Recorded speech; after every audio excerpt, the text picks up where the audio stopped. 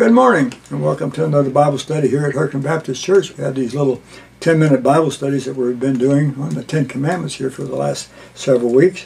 And we started yesterday into the 9th commandment, thou shalt not lie, or bear false witness to be accurate in what we're saying here, but it means thou shalt not lie.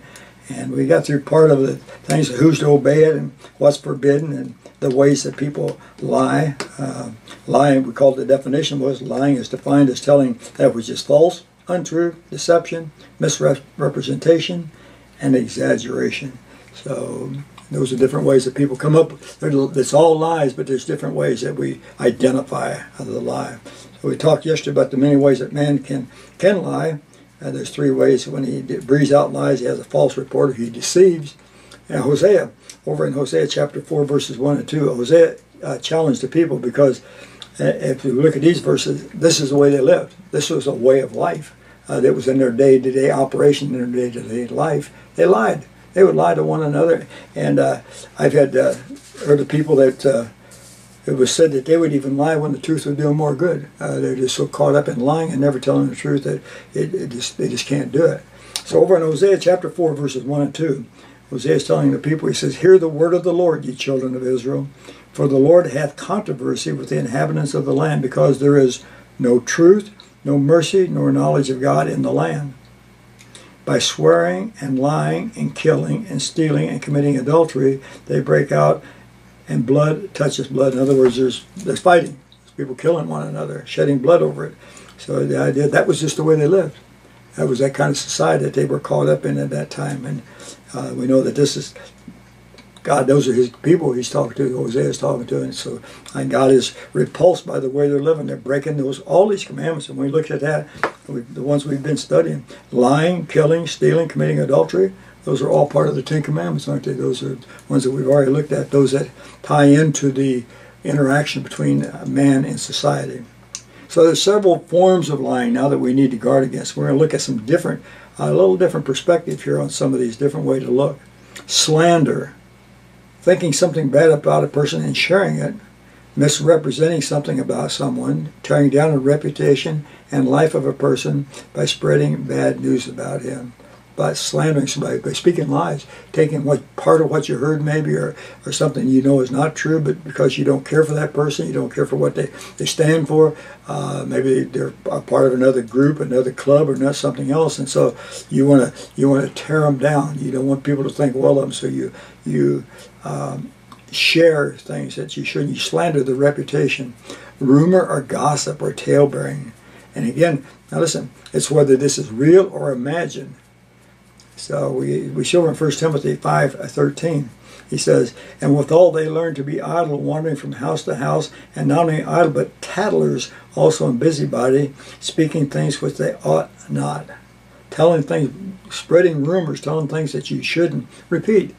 Again, it's whether it's real or imagined, it doesn't make any difference. In Proverbs 26:20 it says, where no wood is, there the fire goeth out. So where there is no talebearer, strife ceases. And what he's talking about there, he says, you know what? Some people just they spread rumors, they slander, they gossip, and what happens, it keeps the pot stirred. It's the fire, it keeps putting wood to the fire, if you would. So it keeps the controversy, it keeps dissension, it keeps infighting going on. And he says you stay away from that. That's a result, one of the results of lying. So where there's no talebearer, the strife ceases. And again, we see suggestive hints or insinuations arising a bad impression about someone.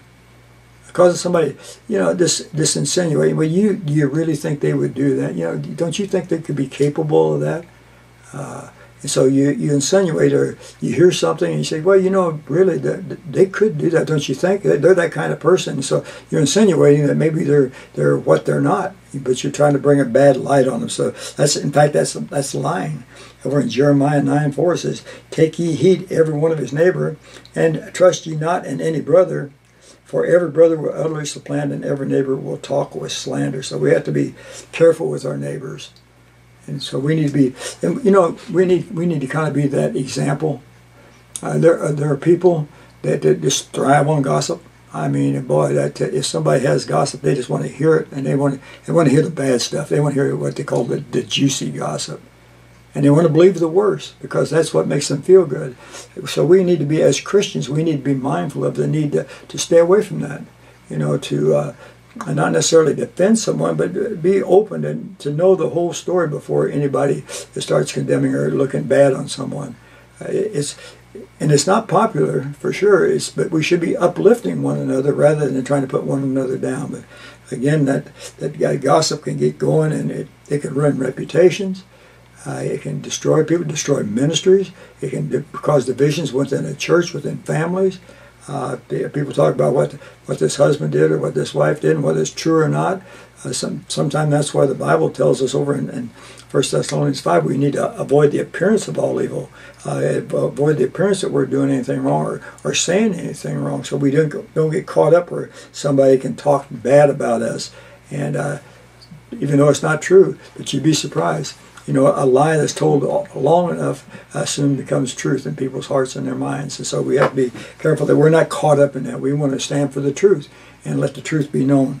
Okay, then we see false charges and criticism, talking about somebody's, about the weaknesses and failures of a person with someone else, bringing those, here's what they did or what they didn't do. And so again, we need to stay with the truth. Over in Matthew chapter 5 verses 11 to 12, he says, "Blessed are ye when men shall revile you and persecute you, and shall say all manner of evil against you falsely for my sake."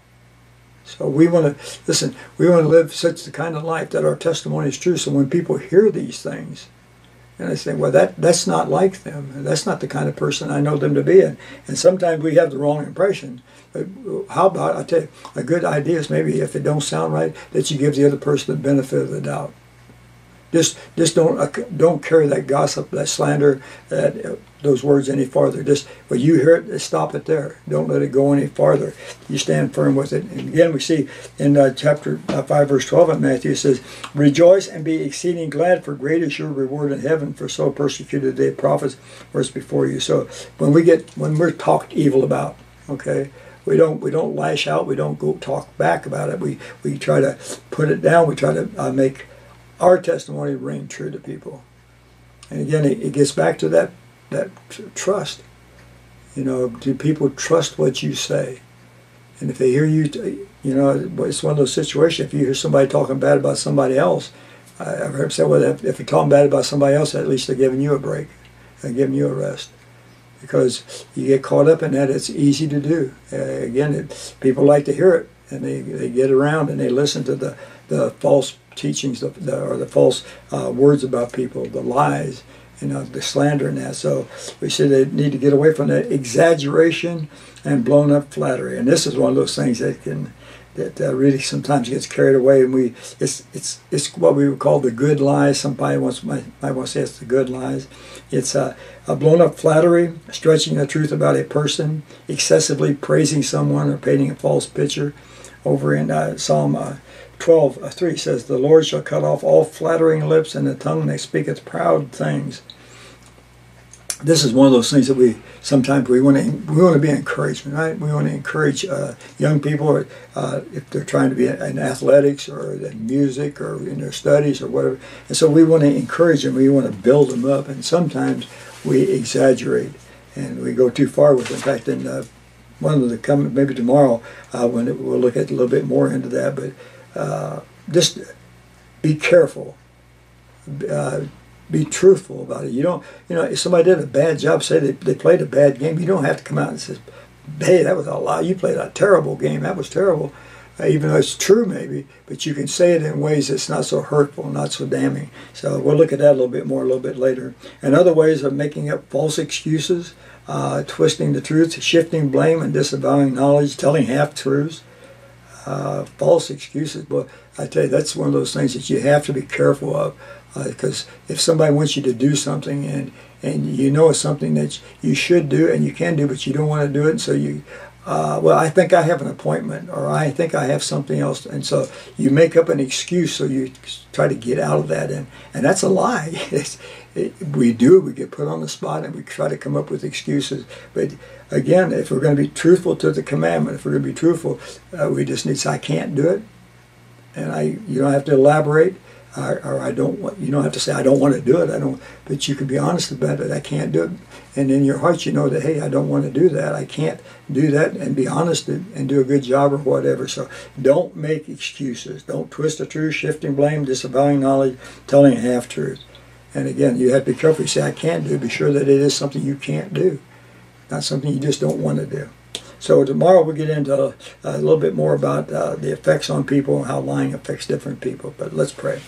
Heavenly Father, we do just thank you for this day and for this time, Lord. And I just pray you'd be with us as we study this. And to tell a lie, these so misrepresent the truth sometimes, or just to make excuses is so easy to do.